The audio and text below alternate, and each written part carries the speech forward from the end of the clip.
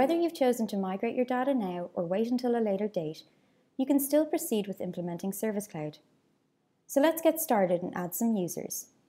You don't need to add all of your users at once to continue your implementation or even allow them access yet, but we can certainly dive into what adding a user or multiple users looks like in Service Cloud.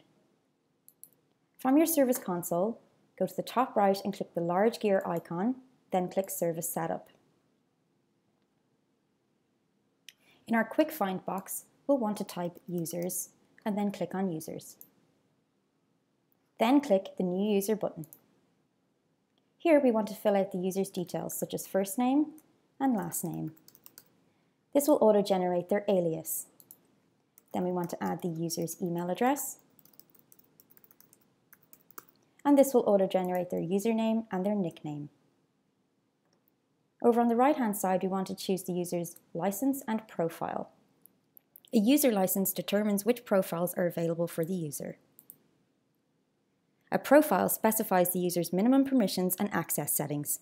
Let's make this user a support agent. We also want to check Service Cloud user so that we can make the Lightning console available to them.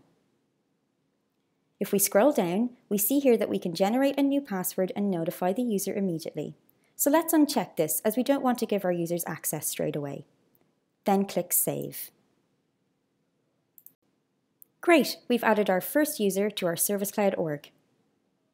Let's click back to Users and click the Add Multiple Users button. Here, we can give them all the Salesforce license at once and fill out each of their details one by one. We also have the option to not generate a password straight away or notify them so that we don't have to allow them access while we're setting up. That's it. That's how we add a user or multiple users to Service Cloud. Next, we're going to look at adding queues, which are the equivalent of groups in Desk.